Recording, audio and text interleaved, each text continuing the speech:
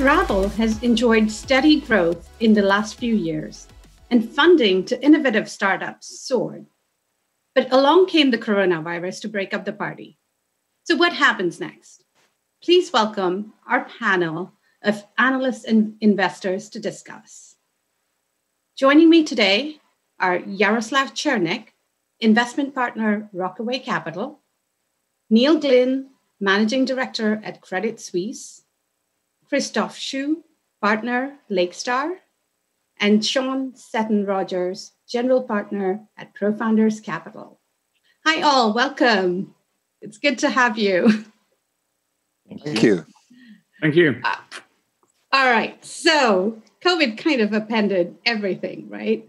Let's start off just talking about the biggest challenges that you've faced with your portfolios, or Neil, in your case, the transport sector. What have you seen that has perhaps been kind of the biggest challenge, you would say, for travel? Sean, let's start with you. Yeah, happy to jump in here. And we are an early stage investor, but we have quite a broad remit. So we invested in a number of travel companies. We also invested in e-commerce companies, games companies. So e-commerce games, absolutely flying, best times. People are stuck at home. They hate that sofa. They need something new and nice. They hop online and buy something. Obviously, travel has had the exact opposite of that. And so I think the biggest challenge for us as investors is that we are not directly in control of these companies. And so what we have to do is we have to work with our portfolio to recognize the challenges that they face and work with them to strategize and understand what they can do to basically live to fight another day. I hate to be that brutal about it, but it has been incredibly tough for so many companies. In fact, I've learned a new term called a minimum viable business, which is what it takes, what you can do to reduce your expenditure, your costs, everything down as much as possible to create as much time for the world to return to some sense of normalcy. And so we spent a lot of time with travel companies on that side of things, and then also partially playing psychologist. I mean, this is a very tough time if you have given up a high-paying job, you set up a company, and you have expectations to build something big, and then these times hit. So it's probably been one of the busiest time periods we've ever had as early-stage investors. I love that term, minimum viable business. Christoph, you're kind of in the same boat. You have a portfolio of companies that depend on you. Anything to add to what Sean said? Yeah, we are, let's say, European investor. We have invested into Get Your Guide, Home2Go, Omio, Mapify, and others. And I have to say that it was really strange. So we had companies which were growing above 100%. And 3 weeks later, they were on zero revenues. So I think what we did was just to be supportive on the financing side so that the companies get properly financed on the one hand. So we wanted to make sure that each of our travel company has, let's say, 24 months minimum financing. That's what we did on the one hand. Then, of course, the recovery scenario planning, which was a weekly exercise with a lot of portfolio companies, and we were trying to share, let's say, insights from other companies who can give us, let's say, movement data, and then we could track what happens in different cities. And I think what we also wanted to take care of is that they still invest into the product and into supply side. I think that was an important element for us, that we stop, of course, let's say, on the customer acquisition side, but we wanted to make sure that we have a product when recovery happens, which is top in class and which can be a category winner. So for us as investors, we tend to invest a bit later in categories like tours and attractions. We invested really late in Get Your Guide. We invested really late in Home2Go as a vacation rental player and others. But then we want to make sure that the product is the best in class, and that's why we were really strict on saying, hey, keep on investing in product, but stop marketing and all others. So that was the advice we gave.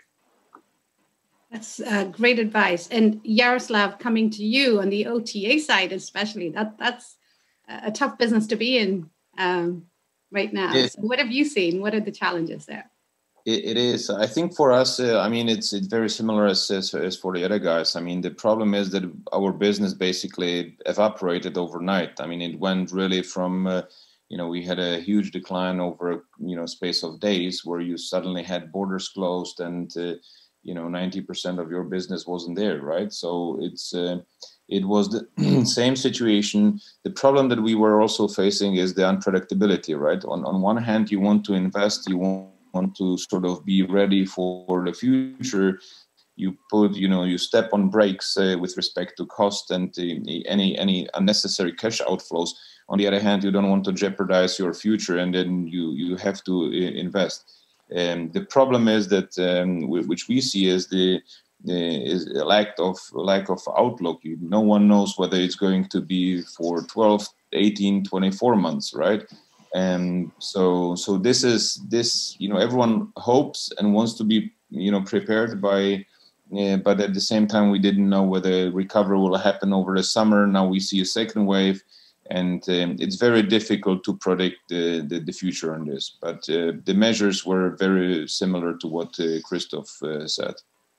And sorry if I can jump in here. I think, and also an important thing to think about is the liquidity of the business as well, right? I think for different businesses, depending on the cash balance and the cost structure, it's easier to invest in product than it is for others, right? So we're also investors in Get Your Guide, and luckily they were fortunate timing-wise to raise a large round of financing last year, which leaves them very well positioned to invest in products and come out as one of the strongest, continue to be one of the strongest players in the space. We have other investments that'll remain nameless who aren't quite as lucky from a cash balance perspective. And it's been tough. It really is about trying to contract as much as possible and really be positioned to be able to come back when the markets reopen for travel, tourism, leisure, et cetera.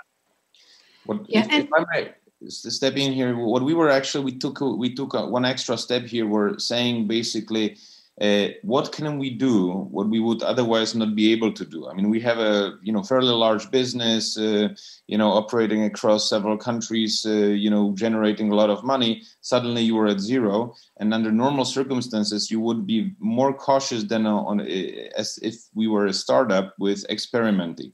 I think at this moment we have the benefit of doing steps that you wouldn't be able to do under normal circumstances, because much worse, it cannot really get much worse than that, right? So it opens up opportunities on the other hand. So try to look from a positive angle here.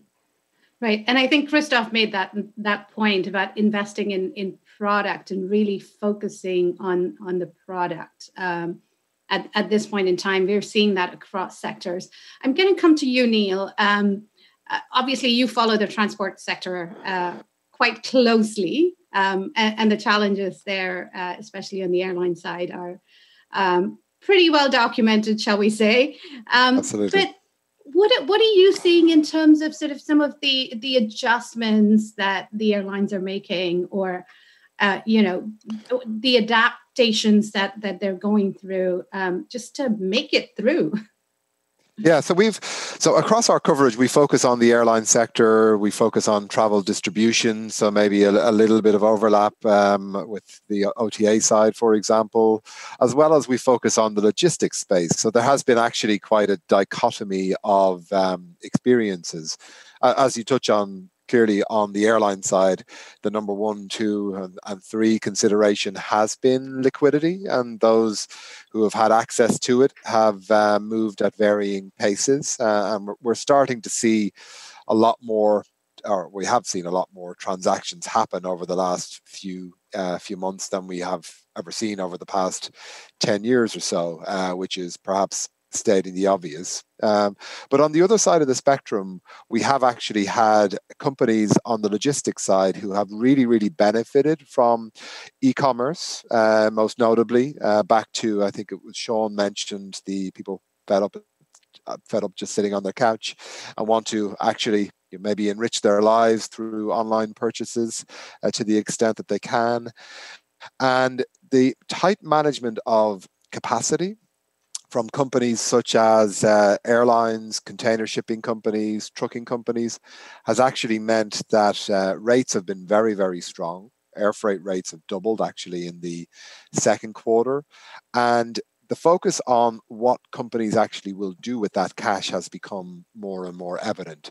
And I think we are certainly seeing year to date that strong companies are continuing to invest in things like digitization, securing future growth opportunities. And I think in terms of how investment develops over the next couple of years, the strong investing to retain some benefits of this current dire situation will actually be quite a big theme for technology investment in the transport space over the next few years. More so on the logistics side, but we will also have travel distribution companies, of which there are some very strong ones in the world.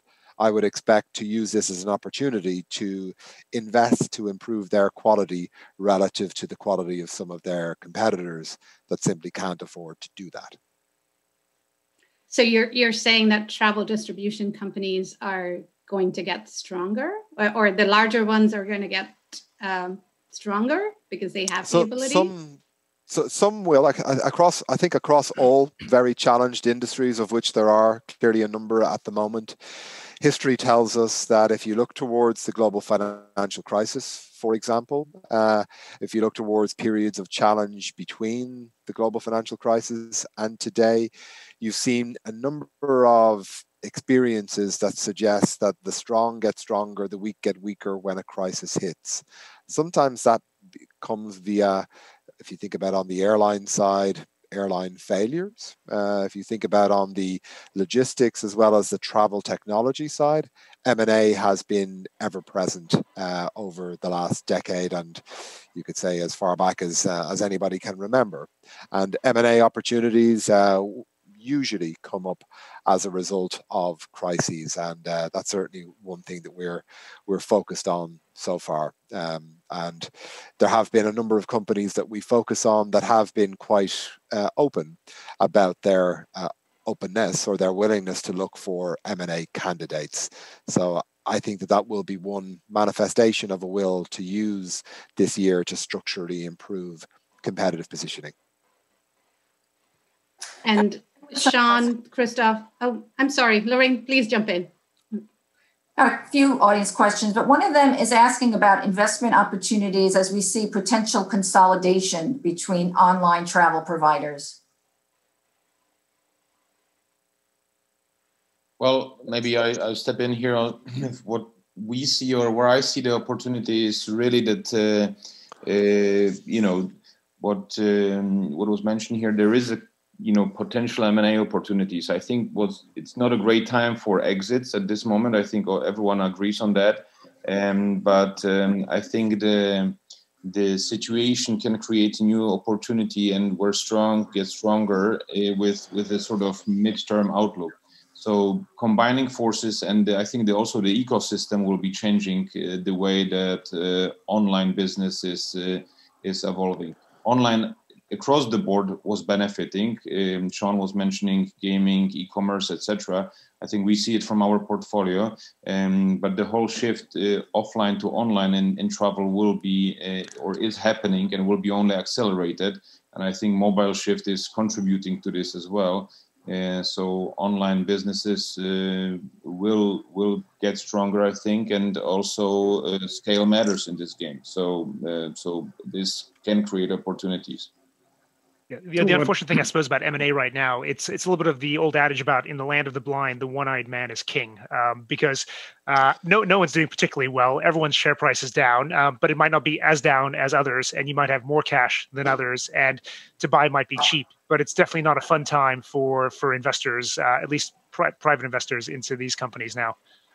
And I think thinking about it from the perspective of smaller companies where their owners historically will have had maybe high expectations about an exit price, not that necessarily changes today, but one thing that might change, whether it's from a technology perspective or the non-technology operations of the business, including the people that a business employs.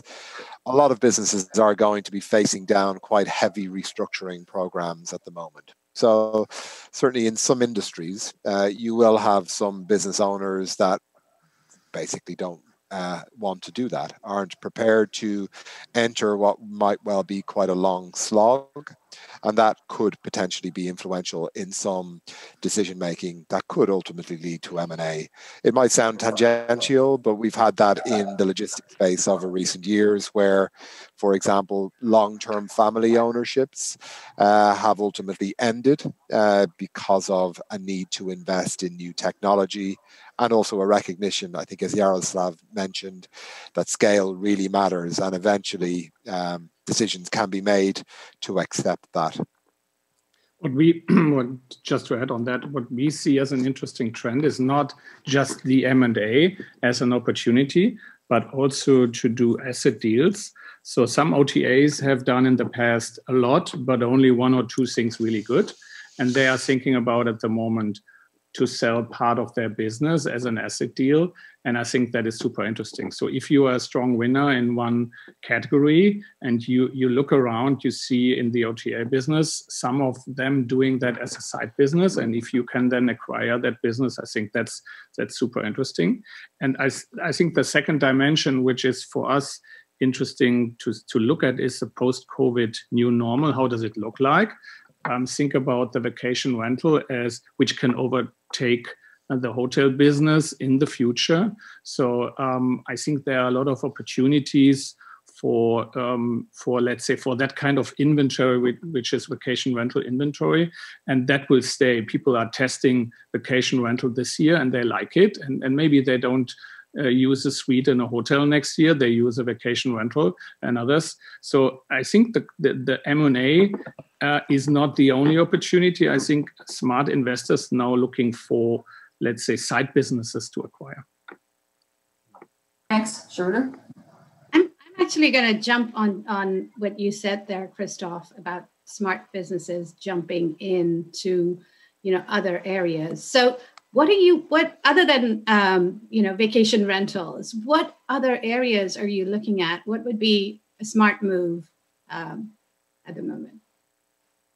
I think, let's say from a tech perspective, what we like are API infrastructure players like Impala, where we have invested in the hotel infrastructure PMS play. So this kind of technologies can be helpful to enable in the future, let's say, other companies who are in the consumer space to combine kind of their products with a travel product or to package it. And what we really like is this kind of enabling technology, which let's say enlarges the opportunity for the inventory owner not to be too dependent on just the classical GDSs or others, but find other ways of distribution. And I think demand and distribution is really important for the future. And that's why we really look into this kind of API infrastructure player in the travel and transportation market. Yeah, just to jump in from an early stage investor perspective, we're trying to balance two things. One is that clearly it's tough to convince people to put money to work in the travel sector right now, but we all hope and pray and believe that this is a short-term sort of impact. So actually, as people that write checks from $500,000 to $1.5 million, we actually think this could be an interesting time because the kinds of businesses that we invest in wouldn't be bringing product to market for at least probably a year or so, and especially on the B2B side. So it could be a nice time to look at what's taking place, look at some of the trends going on in the industry, put money to work with the idea that when these companies come to market and need to start selling, it will be when the markets have recovered, customers are more open, businesses are more open to new technologies as well. So you're kind of saying you're looking at it not from the short, medium term, but rather the long-term view of it, right? Well, yeah, exactly. Because as early stage investors, we do tend to think, or we try to hope that we can think 5 to 7 years down the road about what these companies could look like. And so it is a little bit of a bold bet, but we do believe that we honestly believe things will be coming back in the next year. In fact, in the short term, if anyone is bolder than I am, they could really, if they have faith, make a lot of money by investing in a lot of these public travel companies right now. But I'll leave that to Neil to decide whether or not it's a good thing to do. Yeah. And Neil, what are your thoughts on recovery? Sean's confident it's all going to come back in the next year or so. or at least start coming back, right? Well, I guess from a very short-term perspective, the most recent news flow, clearly we're all digesting on a daily basis, but in terms of the industry news flow, there's obviously a lot of lobbying about travel corridors and airport testing and the necessity of quarantines or not. But unfortunately, at the moment, most airlines who have been outlining winter capacity plans are gently rowing them back. So that has been quite disappointing, but not wholly surprising, I would say. Anybody that pays attention to the news flow can kind of figure out that there is a risk on that. I think what most airlines are trying to focus on and trying to understand is the outlook for next summer. There has been some positive commentary from travel groups such as TUI talking about very, very strong levels of forward bookings as early as it is for summer 2021. But the next few months, I think around the Christmas period into January will be extremely important for consumer and potential passenger appetite to travel. Some of the experience so far has suggested that there is definitely a level of resilience within demand. And I think it's going to be very important to understand how people ultimately get through this winter period. If we end up seeing a winter which is partially locked down, where the weather in theory will be quite different to certainly the periods of glorious weather we've had over the last few months, I think that may also impact appetite to travel. But I think most, to quote, for example, United Airlines said very recently, they don't expect more than a 50% level of demand for traffic until there's a vaccine widely available.